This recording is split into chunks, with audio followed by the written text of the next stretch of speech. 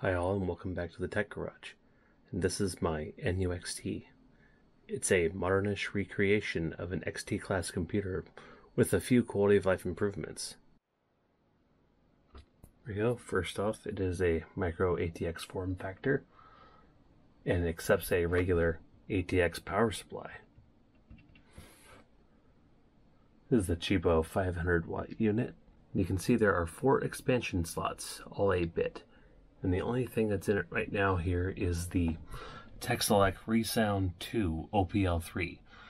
This is essentially not a sound blaster, but just an Adlib card. I've never had an actual Adlib card, so I have no way to compare it. For now, it just works. I ordered mine directly from Monotech PCs with a couple of options. For instance, we have ourselves here the AMD 8088. Here's an Intel 8087 math coprocessor. It has a full 1 megabyte of RAM. In addition to it has the Trident TVGA, that's 8-bit. And this one's also maxed out on the amount of video memory it can address. So it's a bit overbuilt for what it is. It also has a 64 megabyte CF card, which you can just barely see right there. Alright, let me flip this thing around. Okay, back to the front. Here we have a 5 1/4 floppy. This one's a little distressed. The case is damaged right here and the lever's broken. Fortunately, it doesn't hold in place, but it's okay. It doesn't have to do anything. I've already converted all of my legible floppy disks to disk images over 10 years ago. The 3.5, on the other hand, is going to see more extensive use. This is going to be the primary way of getting stuff in and out, aside from pulling out the CF card and plugging it into a modern computer. The USB ports and the sound are going to do nothing. It is what it is. We'll go ahead and flip this thing around. Okay, here's the rear of the unit. We have our PS2 ports up top, mouse and keyboard. Unusual because that came out later with the PS2, which succeeded this. You also have a single serial. Oop, monitor just went to sleep. Parallel port, VGA, and then here's the CF right here, and then there's the activity light. Fortunately, the case is slightly damaged. This is from the previous owner. I was going to ignore it. Here's the Adlib clone. You only get the single speaker out. There's a chime. Then there's usually a knob wheel from what I've seen in pictures, but this one doesn't have it, so you have to adjust it by hand.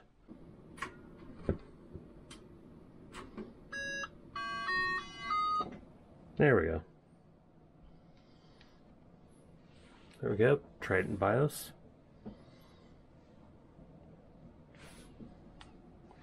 And testing memory.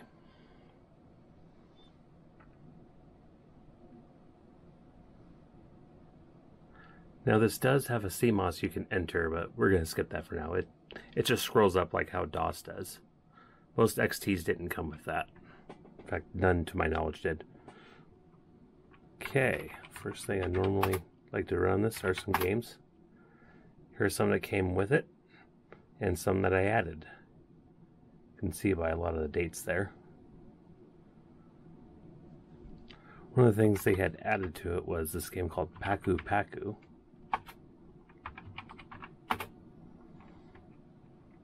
Which is a Pac-Man clone. I'm going to go ahead and back out of it since we don't really need to play that here. You can see it takes a little bit to recall and then put the text back on the screen. I'll show you one of the ones I like to play.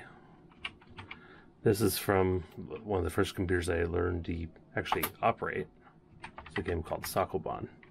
It's a maze game. It's going to have a little bit of freak out because this is expecting a CGA screen. It's just saying press any key to continue. Then it asks you your machine type. We're going to lie and say it's an IBM. And then we're using the keyboard. See, the guy's moving awfully fast. Guess he has to pee. And for some reason this one always defaults here. I'm not sure why. And then you have to type in the number of the floor you want to start. In this case, 01, and then press A. And then as you can see, you just move around, and your goal is to put all of the boxes here on top of these diamonds, and they light up with that color when you've done that. And some levels get more intricate in the order in which you have to put them in. This one's very forgiving because it's the first level. It wasn't until much later that I learned if you press the U key, it'll undo the last move you just did.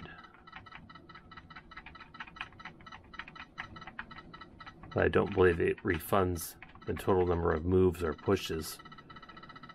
So that's something to be aware of, and I don't even know if it's allowed, for instance, in tournament play.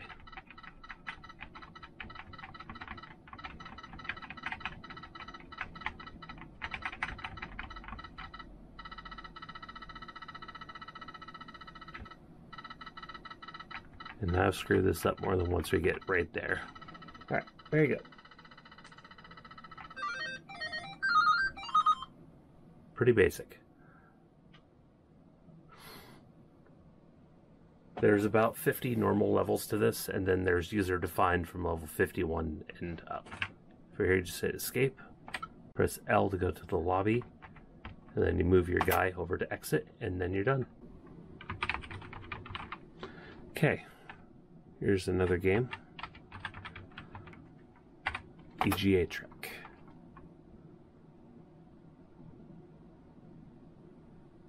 It's a little bit cut off by the screen, but that's because I'm using this widescreen that's not really appropriate. Normally that would be the Enterprise, but this is the later release, version 3.1, where they had to remove all the Paramount specific stuff. So the Enterprise is now the Lexington, which kind of resembles the Voyager, but that wouldn't be for 2 or 3 more years. We require a briefing? No. And no for save game.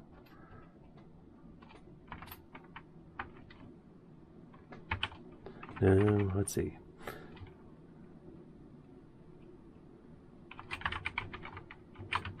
There you go, video demo. And we are Lieutenant Commander, we are green.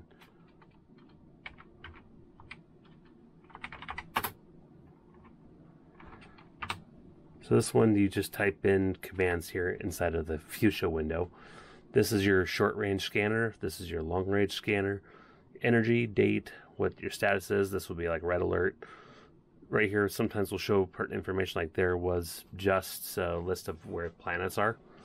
First thing you typically want to do is raise the shields by just pressing the up key. It just types, it does shields up, which would be, looks like shut up.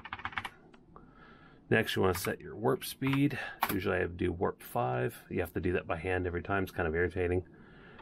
Then you go M for move, and then you line up the grid. So 6, 5, this is where Mongols are. This first number here indicates the number of Mongols. There are 0, and these other ones, that's why there's 3. This is a supply depot, that's number 3. There would be a 1 if it was a starbase. And then you go, we're going to want to go here and blow up those 2 Mongols. So we're going to type M65 and then just pick 2 random numbers for that. And if we did it right, we're going to fly over there. Okay, and since this is a demo, we're going to go crazy. We're going to type L for lasers. It would be P for phasers if you're playing an older release. And here we're just going to normally use a lot less, but demo, and I want them to blow up the first time. 700. And then of course lasers overheat and are damaged. And because now the screen's cleared, there's 2 more sets of Mongols over here. We don't have to go kill them all. As soon as you do, the game's over and it totals up your performance, and that becomes your score. But instead we're just going to be a quitter and quit right in space. See, our score is -20 because we didn't do good enough. Next time, do more gooder. There you go, and that's EGA Trek. This thing does have Windows on it, but it can only do up to Windows 3.0. It's the last version I'll run in real mode. And sometimes the screen's a bit jacked up on here. Here we are. Yeah, there's a little bit of a graphical glitch there. This doesn't happen in a lot of DOS programs. It's just Windows, but running Windows on an 8088 is an exercise in patience. This is basically a glorified graphical file manager. There's really no applications that will run on this that you couldn't do better with DOS.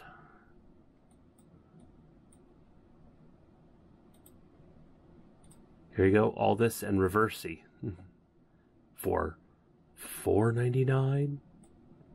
I forget how the video goes. Na. Here, we'll just close that. And next, Solitaire.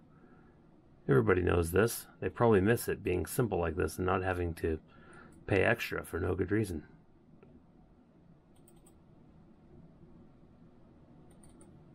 It has to redraw everything as it's going. At least it moves. Alright, you get the idea. Then you just double click to close the file manager. And goodbye Windows.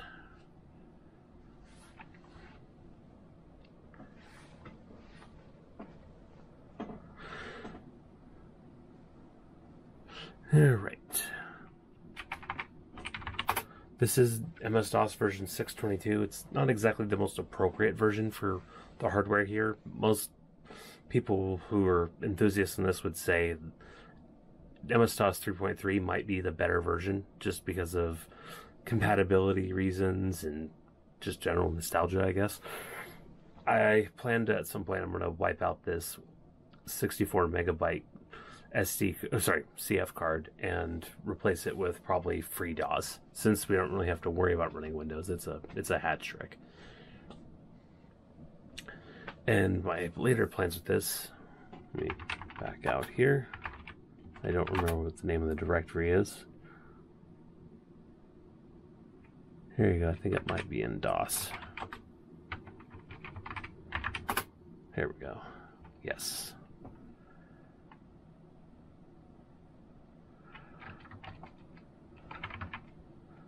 So this is QBasic. Everybody should know what this is.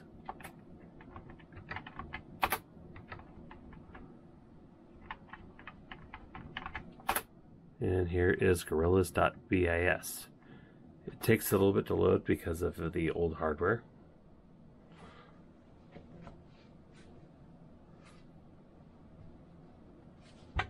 And then to run it, we just come over here to start.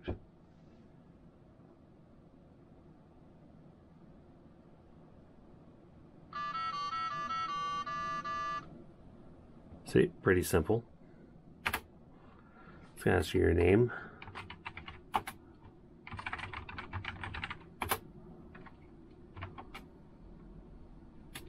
You can just press enter for the default choice.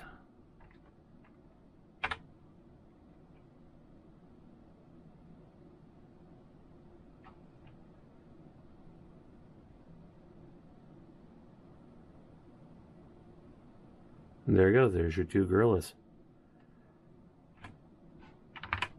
I usually start off with a 45 and 90.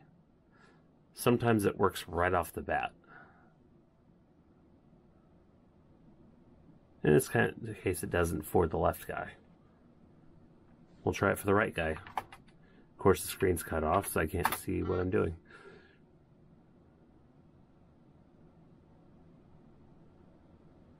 Goodbye, banana. Oh well, you get the idea. You'll beep yourself.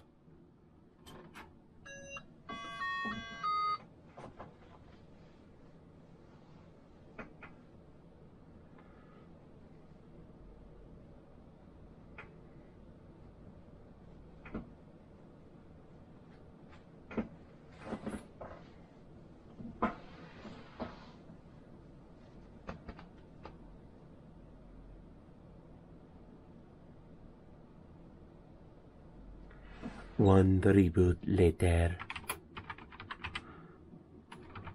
And the next one would be works. I mean, that's why I bought the computer in the first place, right?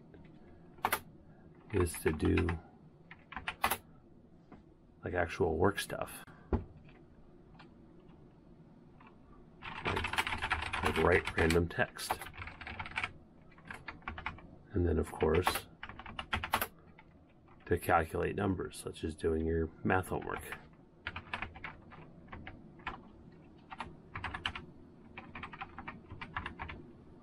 Whatever.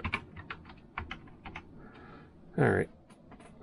So that's about it for this machine for now. One other thing, let me know if there's any more interest in seeing this thing with one of those 8-in-1 cards, the ones with the Raspberry Pi, the little Raspberry Pi built in to emulate extra features like wireless, LAN, extra storage, multiple disk images for floppy and hard disk, so on and so forth.